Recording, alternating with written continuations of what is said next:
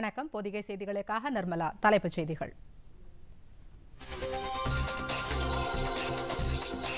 நாடாளுமன்ற உறுப்பினர்கள் அரசியல் நிகழ்ச்சிகளை ரத்து செய்துவிட்டு கோவிட்-19 குறித்து பொதுமக்களிடம் விழிப்புணர்வு ஏற்படுத்த வேண்டும். பிரதமர் நரேந்திர மோடி அறிவுறுத்தல்.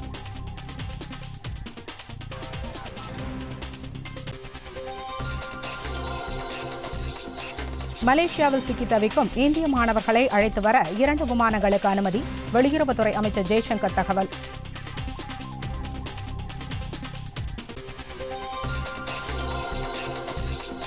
கோவிட்-19 கட்டுப்படுத்தும் பணியில் மாநில அரசுகளுக்கு உதவ சிறப்பு அதிகாரிகளை நியமித்தது மத்திய அரசு. அனைத்து மத்திய அரசு அலுவலகங்களிலும் தெர்மல் ஸ்கேனர் கருவிகளை நிறுவவும் ஏற்பாடு.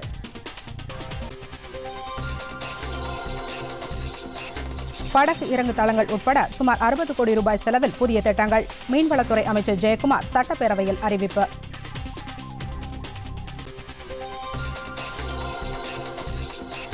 கோவிட்-19 பரவுவதை கட்டுப்படுத்த மக்கள் வீடுகளிலேயே இருக்க வேண்டும். அமெரிக்க அதிபர் டொனால்டு டிரம்ப் வேண்டுகோள்.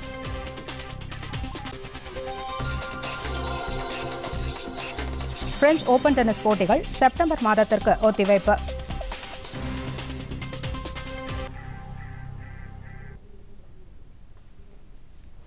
விரிவான செய்திகள்.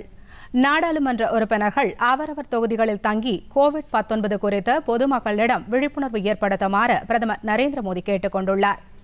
பிஜேபி நாடாளுமன்ற உறுப்பினர்கள் கூட்டம் புதுதில்லியில் நேற்று நடைபெற்றது. பின்னர் கூட்ட முடிவுகள் குறித்து செய்தியாளர்களிடம் விளக்கிய நாடாளுமன்ற விவகாரங்கள் துறை அமைச்சர் பிரகலாத் ஜோஷி, நாடாளுமன்ற கூட்டத்தொடர் நடைபெறும் நேரத்தில் வார இறுதி நாட்களில் நாடாளுமன்ற உறுப்பினர்கள் அனைவரும் தத்தமது தொகுதிக்கு சென்று அரசியல் நிகழ்ச்சிகளை ரத்து செய்துவிட்டு கோவிட் விழிப்புணர்வு நிகழ்ச்சிகளுக்கு ஏற்பாடு செய்யுமாறு பிரதமர் கேட்டுக் கொண்டதாக கூறினார்.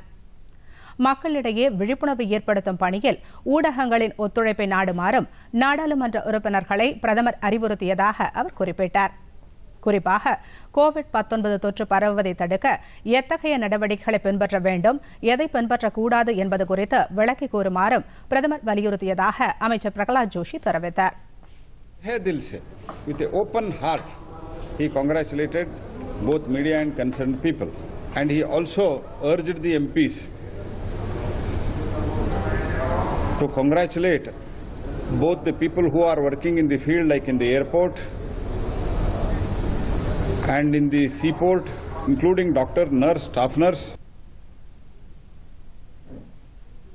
முன்னதாக சுகாதாரத்துறை அமைச்சர் ஹர்ஷ்வர்தன் இந்நோயை கட்டுப்படுத்த மத்திய அரசு மேற்கொண்டு வரும் நடவடிக்கைகள் மற்றும் மாநில அரசுகளுடன் ஒருங்கிணைந்து பணியாற்றுவது குறித்து விளக்கமளித்தார்.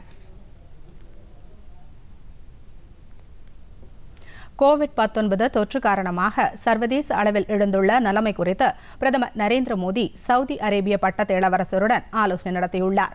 நேற்று தொலைபேசி மூலம் பட்டத்து இளவரசர் முகமது பின் சல்மான் மற்றும் அந்நாட்டின் 2 மூத்த தலைவர்களை தொடர்பு கொண்டு பேசிய பிரதமர் கோவிட்-19 கட்டுப்படுத்தும் நடவடிக்கைகள் குறித்து விரிவாக விவாதித்ததாக வெளியுறவுத்துறை செய்திக்குறிப்பில் தெரிவிக்கப்பட்டுள்ளது.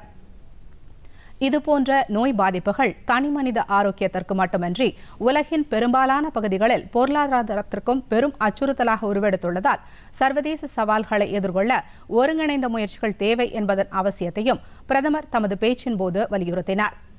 மேலும் சார்க் நாடுகளின் தலைவர்களுடன் தாம் காணொலி காட்சி மூலம் ஆலோசனை நடத்தியதையும் சுட்டிக்காட்டிய பிரதமர் G20 நாடுகளின் தலைவர்களுடனும் பேச்சு நடத்தவிருப்பதாகவும் கூறினார்.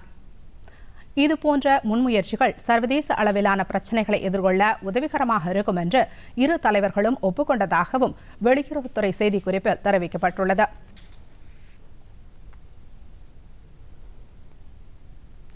மலேசிய தலைநகர் கோலாலம்பூர் விமான நிலையத்தில் சிக்கியுள்ள இந்தியர்களை மீட்டு வர 2 விமானங்களை அனுப்புவதற்கு மத்திய அரசு அனுமதி அளித்துள்ளதாக வெளியுறவுத்துறை அமைச்சர் ஜெய்சங்கர் தெரிவித்துள்ளார்.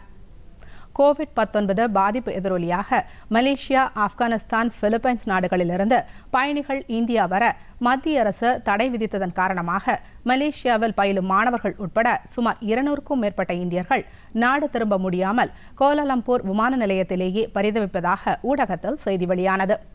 இதையடுத்து ஏர் ஏசியா நிறுவனத்தின் சார்பில் மலேசியாவிலிருந்து தில்லி மற்றும் விசாகப்பட்டினத்திற்கு 2 விமானங்களை இயக்க அனுமதி அளிக்கப்பட்டிருப்பதாக அமைச்சர் ஜெய்சங்கர் வெளியிட்டுள்ள ட்விட்டர் பதிவில் குறிப்பிட்டுள்ளார். இந்திய மாணவர்கள் மற்றும் பிற பயணிகளின் இக்கட்டான நிலையை உணர்ந்து இந்த அனுமதி வழங்கப்பட்டிருப்பதாக அவர் கூறியுள்ளார். இக்கட்டான காலகட்டங்களில் சில முன்னெச்சரிக்கை நடவடிக்கைகளை மேற்கொள்ள வேண்டியதன் அவசியத்தை பொதுமக்கள் புரிந்து கொண்டு விமான நிறுவனங்களை அணுகுமாறும் அவர் கேட்டுக் கொண்டுள்ளார். இதனிடையே கோவிட்-19 பாதிப்பு தொடர்பாக பயணிகளிடம் சோதனை நடத்துவதில் தில்லி நிலைய அதிகாரிகள் மற்றும் ஊழியர்களின் சேவை பாராட்டத்தக்க வகையில் உள்ளதாக அமைச்சர் ஜெய்சங்கர் தெரிவித்துள்ளார். குடியேற்ற பிரிவு, சுகாதாரம், பாதுகாப்புத்துறை மற்றும் விமான நிலைய அதிகாரிகளின் சேவை இந்தியர்கள் இரவு பகலாகவும் மழை அல்லது சுட்டெரிக்கும் வெயிலிலும் பணியாற்றக்கூடியவர்கள் என்பதை நிரூபிப்பதாக உள்ளது என்றும் அவர் கூறியுள்ளார்.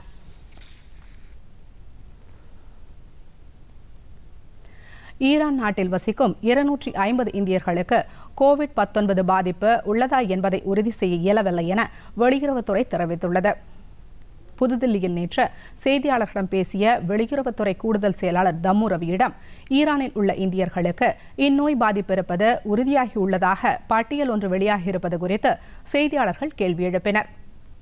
இதற்கு பதிலளித்த அவர், ஈரானில் இந்த தொற்று அதிக அளவில் பரவி வரும் நிலையில் இந்திய யாத்ரீகர்களில் சிலருக்கு நோய் தொற்று ஏற்பட வாய்ப்புள்ளதாக கூறினார். எனினும் பட்டியலில் பெயர் இடம்பெற்றுள்ள இந்தியர்கள் அனைவருக்கும் நோய் பாதிப்பு உள்ளதா என்பதை அதிகாரப்பூர்வமாக உறுதி செய்ய இயலவில்லை என்றும் அவர் குறிப்பிட்டார். இது தொடர்பாக ஈரான் அரசுடன் ஒருங்கிணைந்த முயற்சிகளை மேற்கொண்டு இந்திய பயணிகள் பாதுகாப்பாக இருப்பதற்கு நடவடிக்கை மேற்கொள்ளப்படும் எனவும் அவர் உறுதியளித்தார். மேலும் டெஹ்ரானில் உள்ள இந்திய தூதரகம் நிலைமையை உன்னிப்பாக கண்காணித்து வருவதாகவும் வெளியுறவுத்துறை அதிகாரி தெரிவித்துள்ளார்.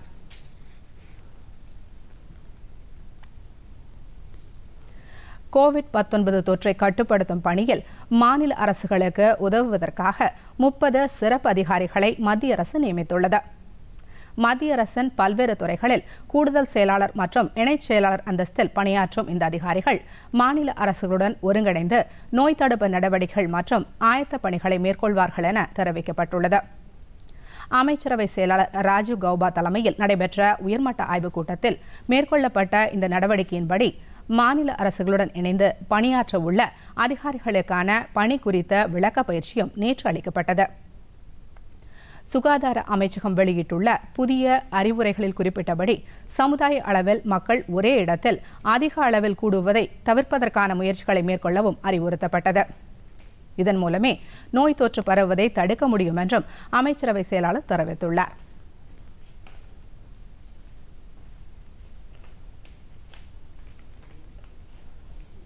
மீனவர் நலனுக்காக சுமார் 60 கோடி ரூபாய் செலவில் பல்வேறு புதிய வசதிகள் ஏற்படுத்தப்பட உள்ளதாக மீன்வளத்துறை அமைச்சர் டி. ஜெயக்குமார் தெரிவித்துள்ளார்.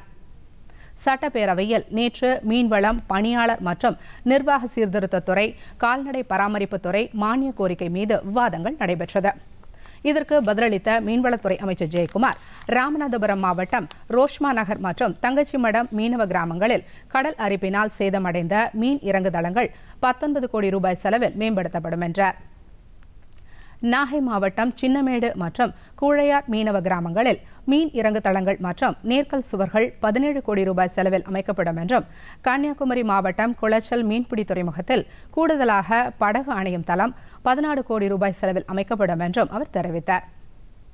கடலூர் மாவட்டம் தாழக்குடா மீனவ கிராமத்தில் மீன் இறங்கு தளம் 15 கோடி ரூபாய் செலவில் அமைக்கப்படும் எனவும், நெல்லை மாவட்டம் அருவிக்கரை மற்றும் நாகை மாவட்டம் வானகிரி பகுதிகளிலும் 18 கோடி ரூபாய் செலவில் மீன் இறங்கு தளங்கள் அமைக்கப்படும் என்றும் அமைச்சர் தெரிவித்தார். பணியாளர் மற்றும் நிர்வாக சீர்திருத்தத்துறை தொடர்பான அறிவிப்புகளை வெளியிட்ட அமைச்சர் ஜெயக்குமார், ஊழல் தடுப்பு மற்றும் கண்காணிப்பு இயக்கத்தில் மழலையர் காப்பகம் அமைக்கப்படும் என்றும், சிறப்பு பராமரிப்பு தேவைப்படும் குழந்தைகளை கொண்ட அரசு ஊழியர்களுக்கு ஆண்டுக்கு 6 நாட்கள் சிறப்பு தற்செயல் விடுப்பு வழங்கப்படும் என்றும் அமைச்சர் தெரிவித்தார். தமிழ்நாடு அரசு பணியாளர் தேர்வாணையம் விரல் ரேகை பதிவு, GPS, கண்காணிப்பு கேமரா, CCTV மற்றும் ஜாமர் போன்ற நவீன தொழில்நுட்பத்தை பயன்படுத்தி தேர்வுகளை நடத்தும் வசதிகள் ஏற்படுத்தப்படும் என்பது உள்ளிட்ட பல்வேறு அறிவிப்புகளை அமைச்சர் ஜெயக்குமார் வெளியிட்டார். கால்நடை பராமரிப்புத்துறை மானிய கோரிக்கைக்கு பதிலளித்த அத்துறை அமைச்சர் உடுமலை ராதாகிருஷ்ணன், 12 கோடி ரூபாய் செலவில் 3,20,000 விவசாயிகளுக்கு விலையில்லா தீவன விதை தொகுப்புகள் வழங்கப்படும் என்றும், 33 மாவட்டங்களில் உள்ள உப வடிநிலங்களில் சுமார் 9 கோடி ரூபாய் செலவில் 40 பால்வள ஆர்வலர் குழுக்கள் அமைக்கப்படும் என்றும் தெரிவித்தார்.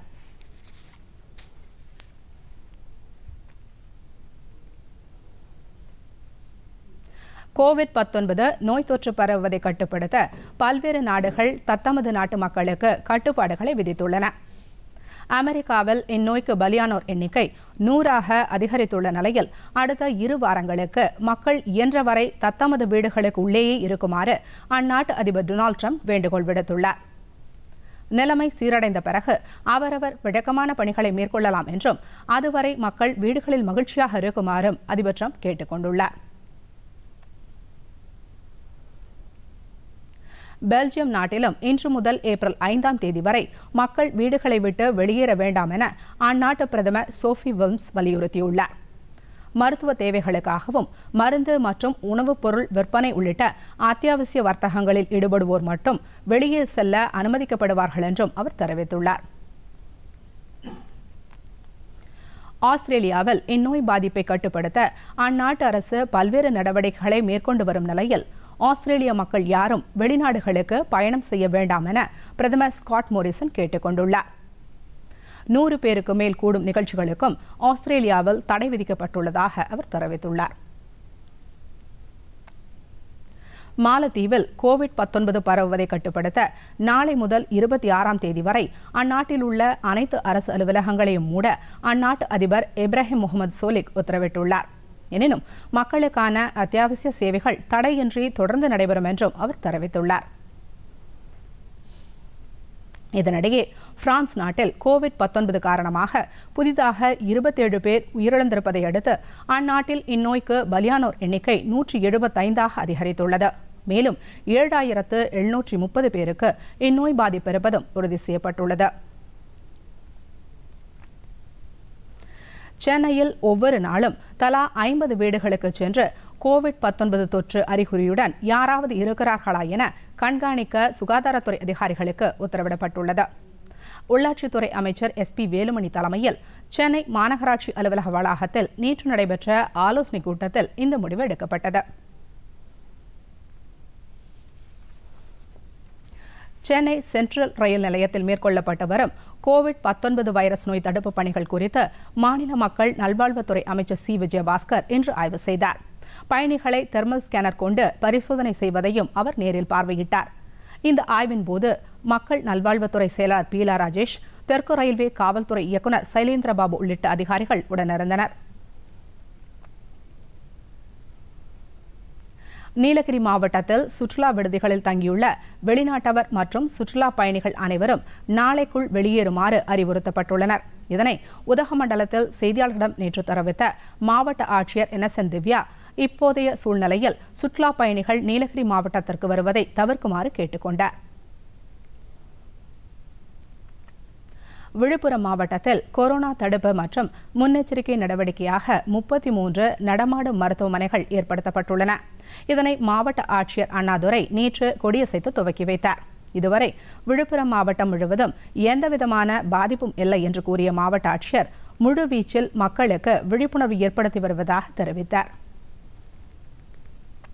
திருவள்ளூர் மாவட்டத்தில் கொரோனா தொடர்பாக மாவட்ட நிர்வாகத்தை தொடர்பு கொள்ள 24 மணி நேரமும் இயங்கும் கட்டுப்பாட்டு அறை அமைக்கப்பட்டுள்ளது. 1077 என்ற கட்டணமில்லா தொலைபேசி எண்ணை வெளியிட்டுள்ள மாவட்ட நிர்வாகம் 24 மணி நேரமும் இயங்கக்கூடிய தொலைபேசி, வாட்ஸ்அப் எண் உள்ளிட்டவைகளையும் வெளியிட்டுள்ளதாக மாவட்ட ஆட்சியர் மகேஸ்வரி ரவிக்குமார் தெரிவித்துள்ளார்.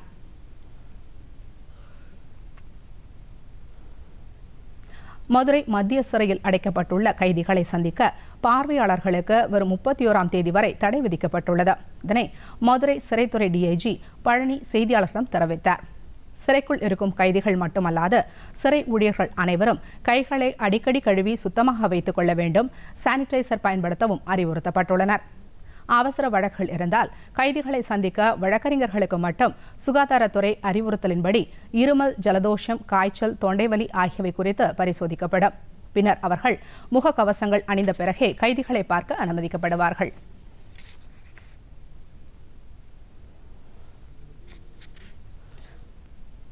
தொடர்வது விரைவுச் செய்திகள். அலுவல் மொழி பற்றிய பிரச்சனையில் நாடாளுமன்ற மக்களவையில் துணை கேள்வி எழுப்ப தமிழக எம்பிக்களுக்கு அனுமதி மறுக்கப்பட்டது. சபாநாயகர் ஓம் பிர்லா அனுமதி மறுத்ததால் திமுக, காங்கிரஸ், தேசியவாத காங்கிரஸ் உறுப்பினர்கள் வெளிநடப்பு செய்தனர். பின்னர் செய்தியாளரிடம் பேசிய ராகுல் காந்தி தமிழக எம்பிக்கள் துணை கேள்வி கேட்க அனுமதி மறுக்கப்பட்டதால் இது தமிழர்களுக்கு நிகழ்ந்த அவமதிப்பு என்று தெரிவித்தார். தமிழகத்தில் இருந்து மாநிலங்களவைக்கு திமுக சார்பில் திருச்சி சிவா, அந்தியூர் செல்வராஜ், வழக்கறிஞர் NR இளங்கோ, அஇஅதிமுக சார்பில் தம்பிதுரை, KP முனுசாமி மற்றும் GK வாசன் ஆகியோர் போட்டியின்றி தேர்ந்தெடுக்கப்பட்டுள்ளனர். காலியான 6 இடங்களுக்கு 6 வேட்பாளர்கள் மட்டுமே போட்டியிட்டனர். வேட்புமனு வாபஸ் இன்று மாலை 3 மணியுடன் முடிவடைவதால் அதன்பின் அதிகாரப்பூர்வ அறிவிப்பு வெளியிடப்படும். சென்னை மாநகராட்சிக்கு 2020-21 ஆண்டுக்கான 3815 கோடி ரூபாய் பட்ஜெட் தாக்கல் செய்யப்பட்டுள்ளது. உள்ளாட்சி தேர்தல் நடத்தப்படாத காரணத்தினால் மாநகராட்சி ஆணையர் பிரகாஷ் பட்ஜெட்டை தாக்கல் செய்தார். அதில் 733 கோடி ரூபாய் பற்றாக்குறை என தெரிவிக்கப்பட்டுள்ளது. மேலும் மெரினா கடற்கரையை மேம்படுத்த சிறப்பு திட்டம் ஒன்றும் அறிவிக்கப்பட்டுள்ளது. மாணவர்களுக்கு விடுமுறை விடப்பட்டுள்ளதால் பள்ளிகளுக்கு வரும் ஆசிரியர்கள், அலுவலர்களின் பணிகள் குறித்து கல்வித்துறை விளக்கமளித்துள்ளது. இதன்படி நடப்பு கல்வியாண்டுக்குரிய தேர்வு பணிகள் மற்றும் 2020-21 ஆண்டுக்குரிய ஆண்டு திட்டம், கால அட்டவணை தயாரிப்பு, பாட விவரங்களை சேகரித்தல், ஆங்கில பேச்சு பயிற்சி வகுப்புக்குரிய மாதிரிகளை உருவாக்குதல், புதிய மாணவர்கள் சேர்க்கை உள்ளிட்ட பணிகளை மேற்கொள்ள அறிவுறுத்தப்பட்டுள்ளதாக தெரிவிக்கப்பட்டுள்ளது. தங்கம் விலை ஒரே நாளில் நேற்று சவரனுக்கு 984 ரூபாய் குறைந்து ஒரு சவரன் 30,560 ரூபாய்க்கு விற்பனையானது. இந்த மாதம் ஆரம்பத்தில் விலை உயர்வை நோக்கி சென்றாலும் கடந்த 7ஆம் தேதியிலிருந்து தங்கம் விலை குறைய தொடங்கியது. அவ்வப்போது இடையில் ஓரிரு நாட்கள் விலை அதிகரித்தாலும் பெருமளவில் உயரவில்லை. இதேபோல வெள்ளி விலை கிலோவுக்கு 2500 ரூபாயும் 1 கிராம் 38 ரூபாய் 10 காசாகவும் குறைந்துள்ளது.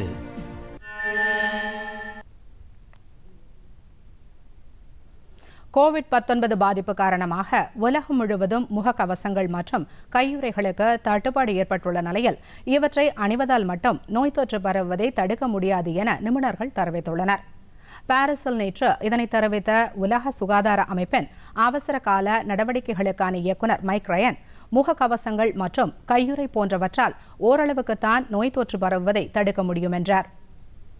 எனவே பொதுமக்கள் தத்தமது கைகளை கிருமி நாசினி அல்லது சோப்புகளை பயன்படுத்தி அடிக்கடி கழுவுவதுடன் முகம் உள்ளிட்ட பகுதிகளை தொடாமல் இருப்பதுடன் தனிநபர் சுகாதாரத்தை பராமரிப்பதன் மூலமே தொற்று பரவாமல் தடுக்க இயலும் என்றும் கூறியுள்ளார்.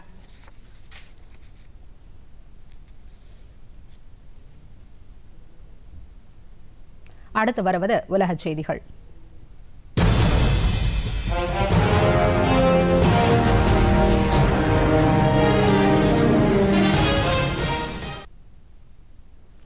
உலகையே உலுக்கும் கோவிட்-19 வைரஸ் ஒழிப்பு பணிக்காக உலக வங்கி கூடுதலாக $14 பில்லியன் தொகையை ஒதுக்கியுள்ளது.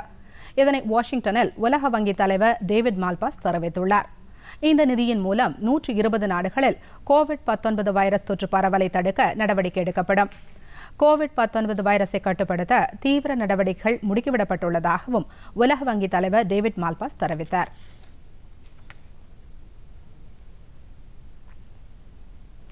அமெரிக்காவின் மிசோரி மாகாணத்தில் ஒருவர் நடத்திய துப்பாக்கிச் சூட்டில் 5 பேர் பலியாகினர். ஸ்பிரிங்ஃபீல்ட் பகுதியில் 31 வயதான ரோமன் தான் ஓட்டி வந்த காரை அங்குள்ள பல்பொருள் அங்காடி ஒன்றின் மீது வேகமாக மோதினார். பின்பு காரிலிருந்து இறங்கி பல்பொருள் அங்காடி மற்றும் அருகிலுள்ள எரிவாயு நிரப்பும் நிலையம் ஆகியவற்றின் மீது திடீரென கண்மூடித்தனமாக துப்பாக்கிச்சூடு நடத்தினார். இதில் ஒரு காவல்துறை அதிகாரி உள்ளிட்ட 5 பேர் பலியாகினர். 4 பேர் காயமடைந்தனர். தகவல் அறிந்த போலீசார் அங்கு செல்வதற்குள் ரோமன் தன்னைத்தானே சுட்டுக் கொண்டு தற்கொலை செய்து கொண்டார். அடுத்து வருவது விளையாட்டு செய்திகள்.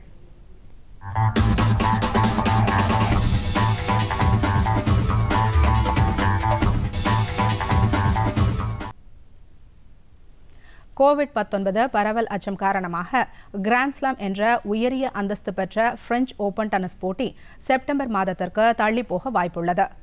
பாரிஸ் நகரில் மே 24ஆம் தேதி முதல் ஜூன் 7ஆம் தேதி வரை இந்த போட்டி நடைபெறுவதாக இருந்தது.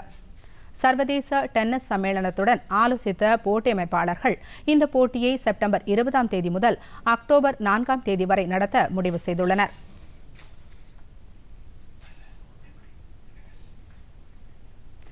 கொரோனா வைரஸ் எதிரொலியாக ஒலிம்பிக் ஜோதி ஒப்படைக்கும் நிகழ்ச்சியை பார்வையாளர்களின்றி நடத்த ஒலிம்பிக் சங்கம் முடிவு செய்துள்ளது. இதுகுறித்து வெளியிடப்பட்டுள்ள அறிக்கையில் ஏதென்ஸில் நாளை நடைபெற இருந்த இந்த நிகழ்ச்சியை பார்வையாளர்கள் இன்று நடத்த முடிவு செய்துள்ளதாக தெரிவிக்கப்பட்டுள்ளது. மேலும் மறு அறிவிப்பு வரும் வரை ஒலிம்பிக் சங்கத்தின் தலைமையகமும் மூடப்படுவதாக கூறப்பட்டுள்ளது. ஒலிம்பிக் ஜோதி ஒப்படைக்கும் நிகழ்ச்சியின் ஒரு பகுதியாக நடைபெற இருந்த தொடர் ஓட்ட போட்டியும் ரத்து செய்யப்பட்டுள்ளது.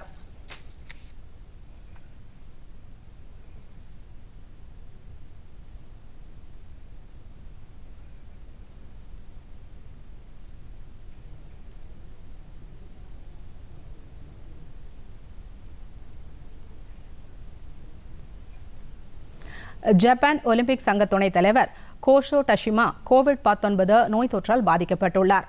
கடந்த பிப்ரவரி 28ஆம் தேதி முதல் உலகின் பல்வேறு நாடுகளுக்கும் சுற்றுப்பயணம் மேற்கொண்ட அவர் தற்போது இந்த நோய் தொற்றின் காரணமாக தனிமைப்படுத்தப்பட்டுள்ளார்.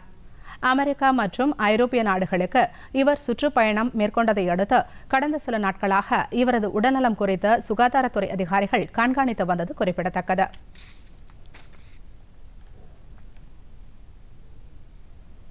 தொடர்வது வானிலை.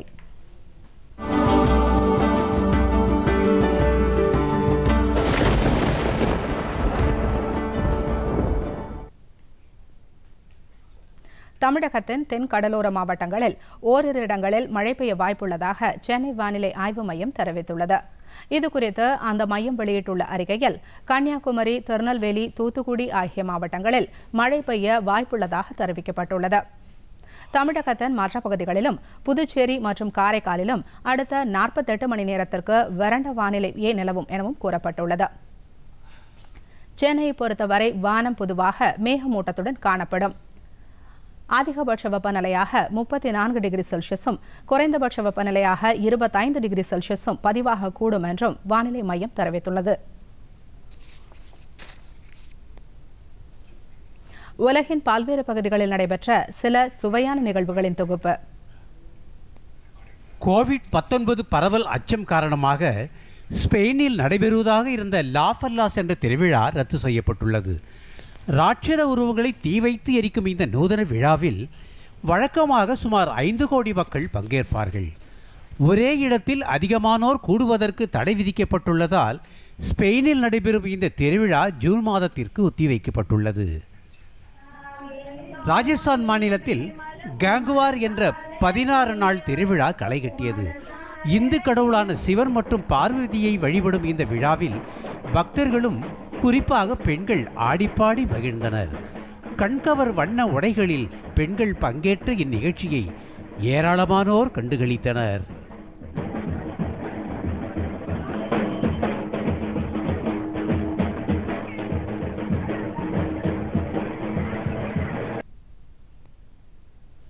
இனி தொடர்வது நாளிதழ்களில் இன்று.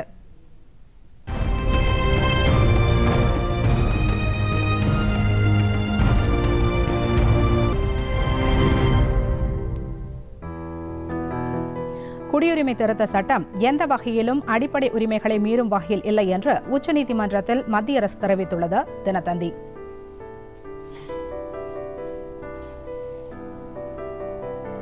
பிரதமரின் விவசாயிகள் உதவித்தொகை திட்டம் நாடு முழுவதும் வெற்றிகரமாக அமல்படுத்தப்பட்டுள்ளதாக மத்திய அரசு தெரிவித்துள்ளது. தினமணி.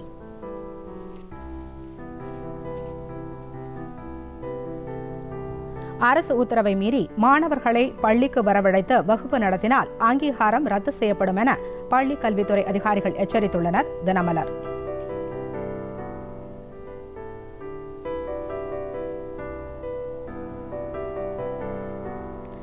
நிர்பயா பாலியல் படுகொலை வழக்கில் மரண தண்டனையை எதிர்த்து குற்றவாளி முகேஷ் தாக்கல் செய்த மனுவை தில்லி நீதிமன்றம் தள்ளுபடி செய்துவிட்டது. தீக்கதிர்.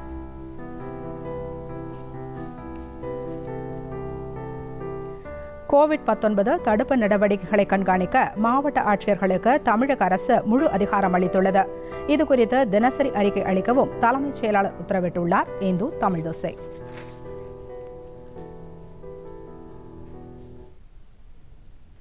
மீண்டும் தலைப்புச் செய்திகள்.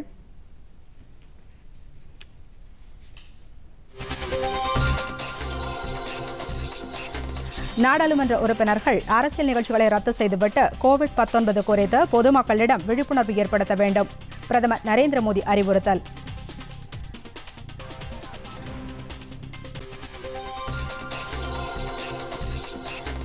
மலேசியாவில் சிக்கி தவிக்கும் இந்திய மாணவர்களை அழைத்து வர 2 விமானங்களுக்கு அனுமதி.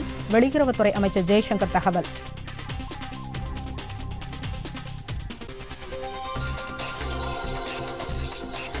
கோவிட்-19 கட்டுப்படுத்தும் பணியில் மாநில அரசுகளுக்கு உதவ சிறப்பு அதிகாரிகளை நியமித்தது மத்திய அரசு.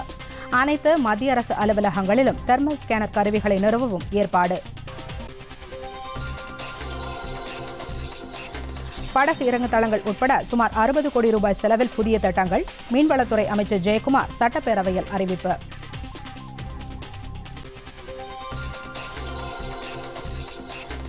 கோவிட்-19 பரவுவதை கட்டுப்படுத்த மக்கள் வீடுகளிலேயே இருக்க வேண்டும்.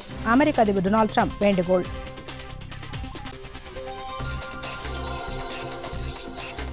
பிரெஞ்சு ஓபன் டென்னிஸ் போட்டிகள் செப்டம்பர் மாதத்திற்கு ஒத்திவைப்பு.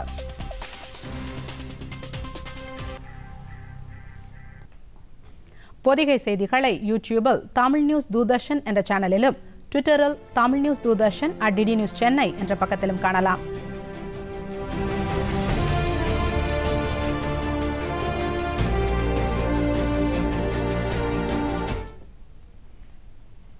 இத்துடன் செய்திகள் நிறைவடைந்தன. மீண்டும் செய்திகள் காலை 10 மணிக்கு. வணக்கம்.